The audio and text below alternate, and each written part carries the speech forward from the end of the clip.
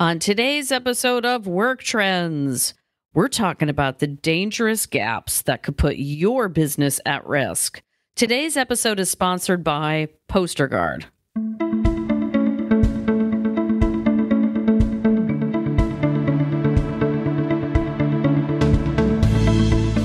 Welcome to the Work Trends podcast from Talent Culture. I'm your host, Meghan M. Biro. Every week, we interview interesting people who are reimagining work. And join us on Twitter every Wednesday, 1:30 p.m. Eastern, using the hashtag WorkTrends. Guess what, everyone? Today, we're talking about labor law, the important regulations that HR leaders need to know. Before I dive in with today's guest, let's take a deeper dive at a series of laws regarding a topic I'm always kind of checking out: equal pay. There are federal bills that are literally stuck in the Senate, including the Paycheck Fairness Act. But the good news is we are seeing forward progress on pay equality. 11 states have a pay equality law going into effect this year, so that's cool, right? Bloomberg Law has a great map that shows you where these laws are rolling out. The states impacted are all across the country from Hawaii to Alabama, so that's pretty cool. Let's dig deeper on the labor laws you need to know with today's guest.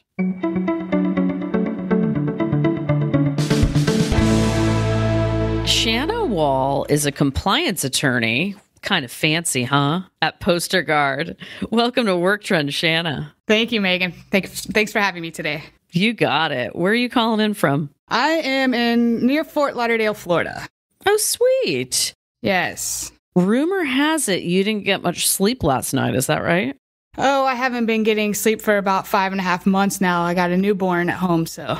Nice. Thank you. Is it worth it? Absolutely. Every sleepless minute. Nice. Well, we're excited you're here. I'd love to hear a little bit about your background first. How did you get interested in employment law? Oh, wow. Okay. Well, I guess it really kind of started with my first legal job as a law clerk. At my first firm that I worked for, we handled some FLSA claims, and I did a lot of the legal research on the topic. As a clerk, that's kind of what you do, a lot of research. And then I'd say my interest kind of expanded when I became a small business owner. I had my own firm, so I really had to pay attention and understand employment and labor law issues, from the FLSA side, but also even down to the minute details that you would find in handbooks, for example. Mm-hmm. Yeah, even though our law firm, focused on contracts and property damage issues, actually running the business and handling those employment issues was really my favorite part of being a small business owner. Really? Yeah, I know. Are you being serious with us? Because I'm like, there's so many other things.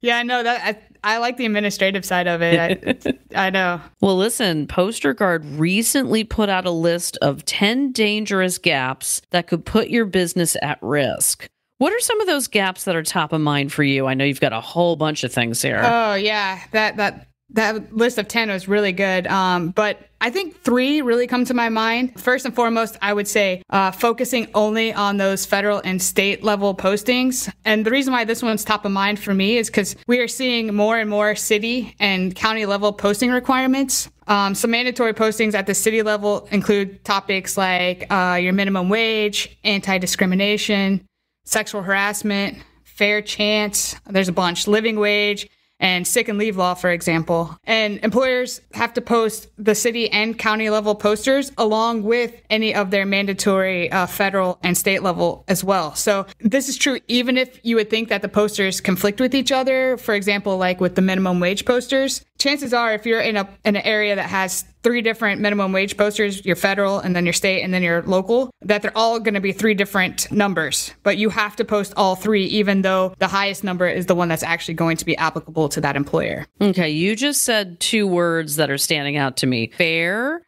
and chance. What is this? Talk to our audience about it. Fair chance, there's different types of fair chance, but a lot of laws now are these ban the box laws that we're seeing. A lot of those are called the fair chance laws as well. But those mostly have to do with job applications, for example, that employers can't ask about criminal history until a point in the application process. For example, you can't ask it on a job application. You can't ask it in a job interview until you actually make a conditional offer. So those are a lot of the fair chance ones. But there's different versions of it, but that's kind of the gist of it. And does that matter state by state, or is this US? Or talk to us about how where you live affects some of this stuff. Yeah, well, where you live is going to affect all these laws, really. Federal is just kind of your baseline laws, but then state and local levels really get down to the nitty gritty, and they actually expand in areas where your federal laws aren't really covering right now, especially, I'm sure we'll get into it later, like paid sick leave laws, things like that. Well, let's talk a little bit about remote work because we're all moving in that direction rapidly. What do HR leaders need to know about being in compliance when their workers aren't in the office? Remote work, obviously that's a very popular trend, and we're seeing many factors actually contributing to this trend, such as, your changing workforce and the use of technology, for example. But the posting requirements are actually remaining the same. The laws here are going to require that you notify all employees of their rights, and that includes employees who work remotely. So all employees have to have access to mandatory notices and postings. And I'm not just talking posters, but there's also mandatory notifications that you have to provide in written form to your employees as well. And it gets confusing for employers on actually how to provide these notices to your remote workers. So the DOL, the Department of Labor, has recently clarified that the electronic postings are compliant solutions for remote workers if they have computer access. And they even further clarify that employees who come into the office less frequently, say 3 or 4 times a month or less, should have those posters provided to them in an alternate format, such as the electronic posters. So the bottom takeaway here, I would say if you do have remote workers that don't come into your office or barely come into your office, you need to make those notices available via email or internet in some kind of electronic format that can be accessed by your employees if they have that computer. So as a best practice, I would also track their acknowledgments that they have received those notices, so you have proof that the employees were actually provided access to those postings. I'm not hearing mobile phones in this equation. Talk to us about mobile and how it plays into some of this. If you send your postings via email, then obviously you can open those through your phone as well, but it's basically just electronic formats. Okay, so that includes what? How are you defining electronic? Well, it's just going to be, like you would send it through like a PDF or something. You could even have it like if they have access to like an intranet company site, things like that. And it doesn't matter what size organization you are for some of these laws around remote work? Right. If the employees are required to get the notice, they have to get the notice, and that's not going to depend on the size of the employer. Yeah. Cool. And I got a couple of people asking me, they're whispering in my ear, poster guard. Why the name? How does this relate to your business? What we try to do is protect the employer and keep them in compliance. That's our number one goal.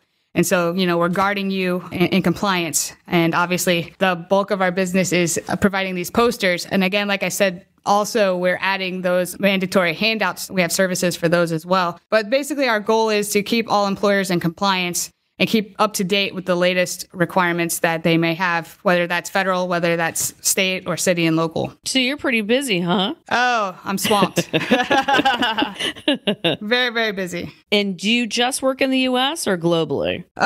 We handle the U.S. territories, and we also do a little bit of postings for Canada as well. So you know what's coming next. If you're out there in the audience and you're on Twitter or Instagram or wherever you're tuning in to being social these days, we know there's been a lot of conversation lately about social media at work. How much employers can control or monitor what you're saying on social media? So what do we need to know about social media and the law right now, like as of today? Because I know things are continuing to evolve. Yeah, well, what I would say is employers really need to get to know the NLRB's position on this. That's the National Labor Relation Board, because they're really the ones that are guiding these social media policies right now. So what employers might see as a common sense social media policy that, where they're trying to protect their company's reputation and confidential information can actually violate an employee's Section 7 rights. And the NLRB has ruled against several employers' social media policies for actually being too broad and chilling the employee's legally protected speech. The board has held the position that a social media policy is unlawful if it can reasonably be construed to interfere with rights under the NLRA. But recently, like you said, we got to keep apprised of this because it seems that the NLRB is actually softening their position a little bit, as they are with some of their other rules as well. But now they're looking to make it a little bit more employer friendly by weighing the legitimate employer's justifications for the reason for those policies against any potential restrictions on the employee's NLRA rights. So, what I would say for employers that are wanting to install some of these policies, really give as much detail and context and examples of whatever communications that you're prohibiting, because you want to show that your scope is limited and not too overbroad. And some employers might think, just putting a simple disclaimer at the end of their policy that it's not intended to prohibit communications that might be protected. Just be aware that might not be enough to actually save an unlawful policy. So you want to be as specific and clear in your clause as well. Okay, so I think the audience probably right now wants to hear some case studies from you. Can you give us some real life examples? You certainly don't have to name names if you're not comfortable. Why are they starting to soften on this a little bit, in your opinion? Honestly, I don't really have any case studies other than, like the NLRB releases some general counsel memos, and, they actually tell you what company's policy says and why they deemed it unlawful. So without actually having, those in front of me, I don't have them off the top of my head. But I think that we're seeing them soften because with the change of administration, then obviously you're getting the change of the political party into the NLRB as well. And I think that's where you're seeing some of the shifts are becoming more pro-employer across the board here, whether that's the Department of Labor or the NLRB. So I think that's where we're seeing the softening come from. And you're saying this has really happened since Trump has been in office? Yeah, I would say it's definitely an administrative shift in priorities. Is there a social media platform that you think is particularly, I don't know the right word, dangerous for employers? I think any of them could be, but obviously Twitter, because with those, the short number of characters, it could get people in trouble. You hit send without thinking. So, those are things you have to be on the lookout for. Yeah, for sure. And do you use social media yourself? Very, very little. Why am I not surprised by that answer?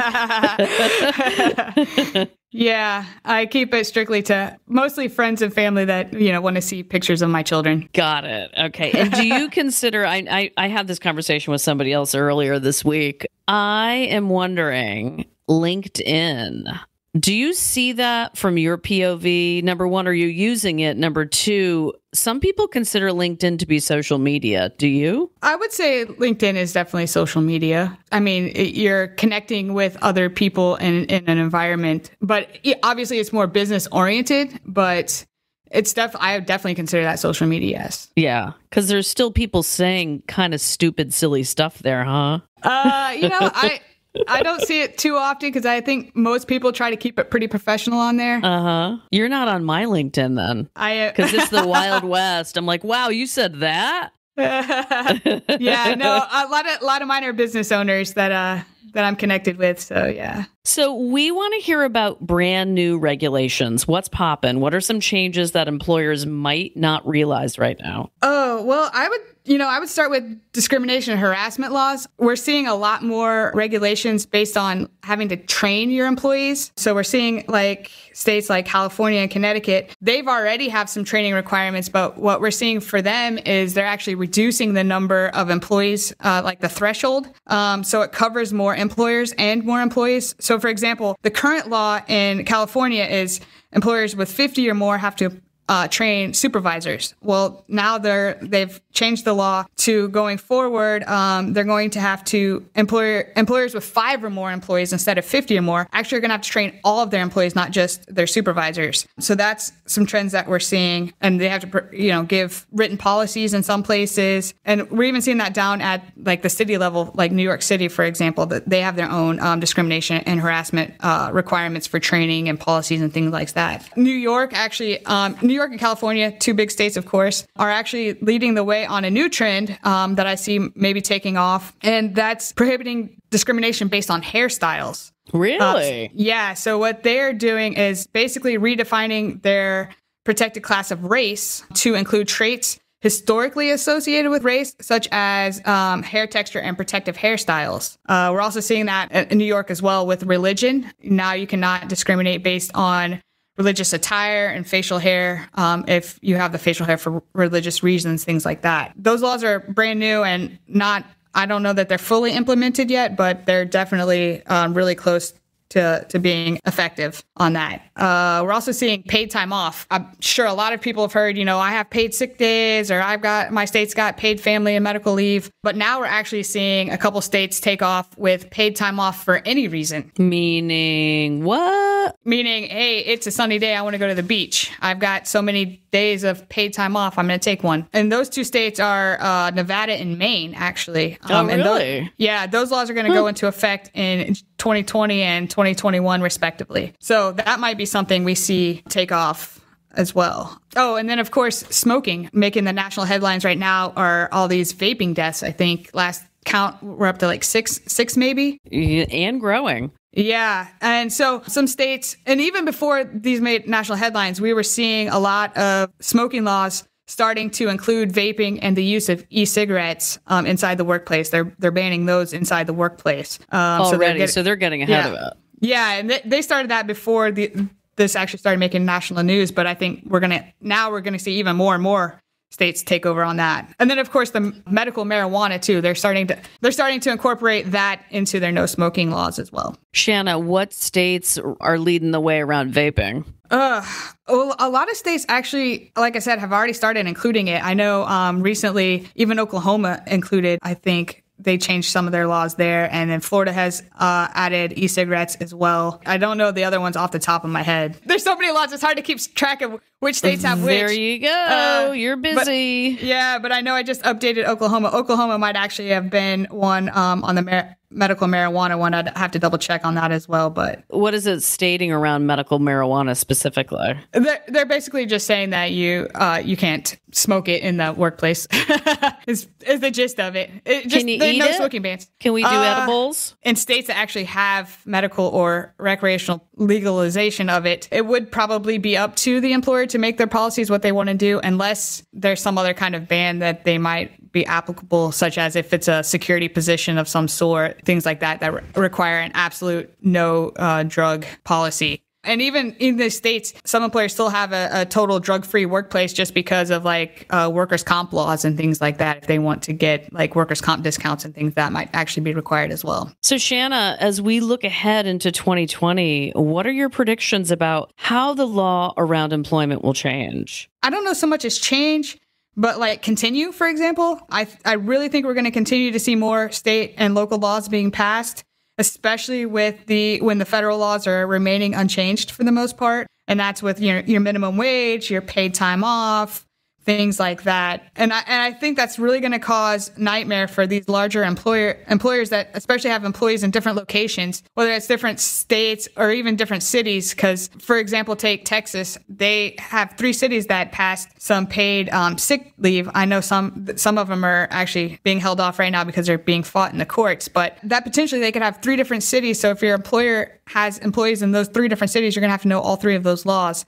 And that, is going to be the same across the board, like if you're talking minimum wage, all those kinds of things. So it really causes a nightmare for employers to stay up to date on all of those requirements. And let me just ask you this, and it doesn't matter if you're remote or not in that instance? So it's going to depend on how the actual law is written. Because some laws are going to say employees in this state or, so for example, if you have a company that's out on the East Coast, your headquarters are in the East Coast, but you have a remote worker in California, most of California laws are probably going to apply to that remote worker in California. It's going to be very specific to how the law is actually written. So you're going to have to pay attention to that. So it's kind of hard for me to say across the board, absolutely it's going to apply, but you really have to pay attention to actually how the laws are written on those. Shanna Wall, thanks for stopping by today. This has been super informative. No problem. Thanks for having me. I really had a good time.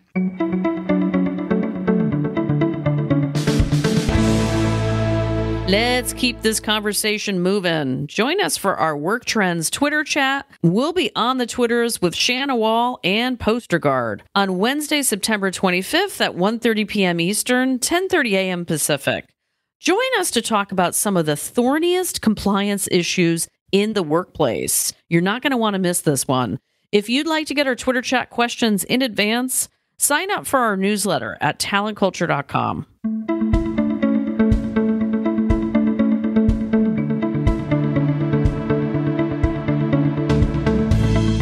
Thanks to listening to Work Trends from Talent Culture. Join us every Wednesday at 1:30 p.m. Eastern for a live Twitter chat with our podcast guest.